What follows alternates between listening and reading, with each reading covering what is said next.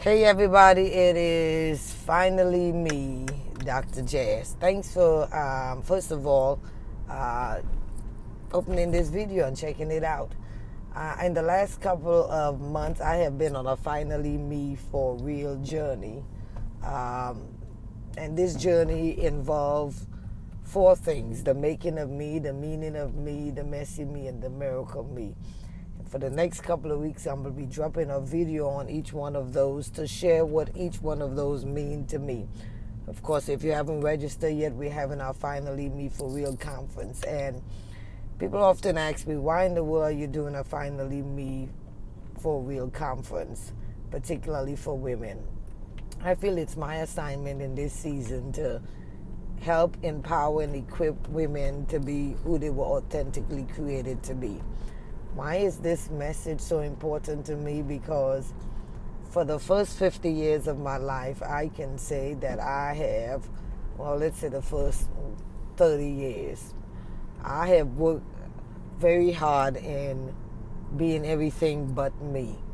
I have been a people pleaser, a pulpit pleaser, pastor's pleaser, church pleaser, you name it, the whole 9 yards.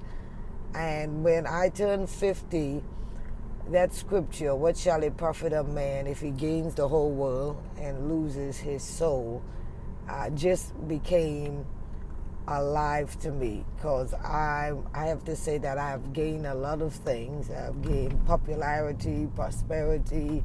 I've gained opportunity to preach on different platforms in different circles.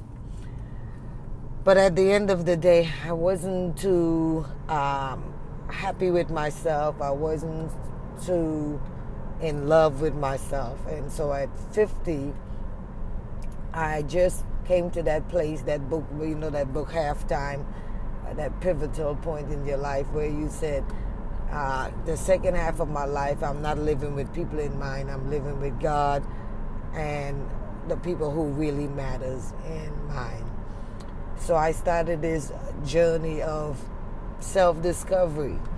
I feel like I'm just starting over, starting to discover who I am, because I put so many emphasis on what I do as a pastor, as a preacher, as an evangelist, that I really didn't take the time to do some self-discovery.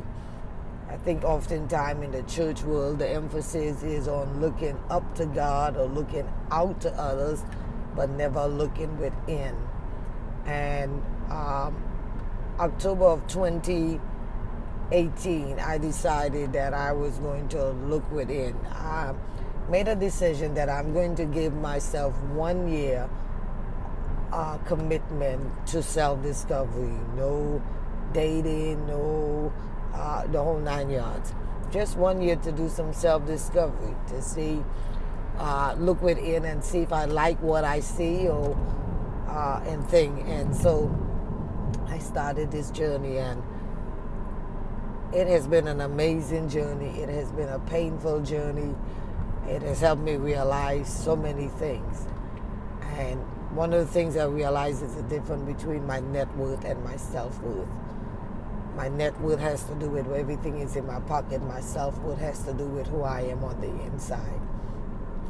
And that is very important for us, particularly as women. So I've been on a journey. I don't know where the destiny is. I don't even know where I will land. But boy, self-discovery has been more exciting than any discovery. And I want to invite you to join me on this journey in the Finally Me tribe, Finally Me movement, to get on your own frequency, to get in your own rhythm,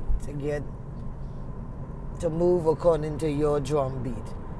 And I know it's scary because I was scared, but I am so happy being me because I took the journey. I hope you'll join me October in Washington, D.C., Finally Me for Real. So join me as I will be launching a Finally Me 1 year program